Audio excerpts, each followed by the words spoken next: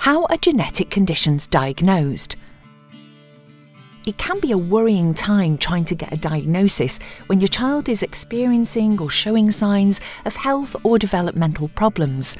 I know how it feels.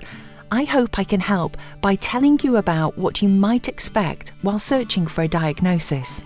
If you believe your child has health problems or developmental delays that haven't been spotted by a healthcare professional, then contact your GP or health visitor. Don't be afraid to tell them your concerns.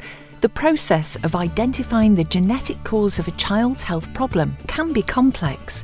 It can include sharing details about your child's development and any family genetic conditions. It might include physical examinations or investigations, such as blood tests.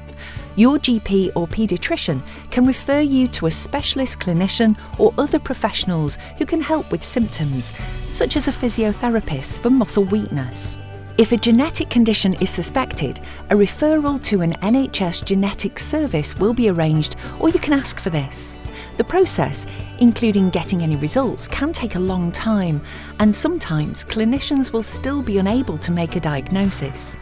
Some families, like mine, continue to wait for answers.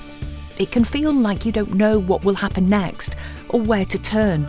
Without a diagnosis, we blamed ourselves.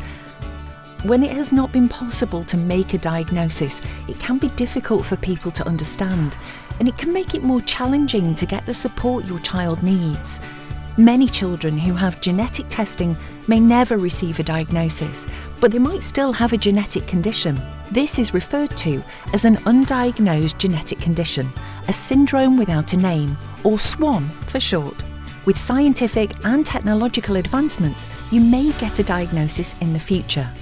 SWAN UK, run by the charity Genetic Alliance UK, is the only UK support community for families of children with undiagnosed genetic conditions.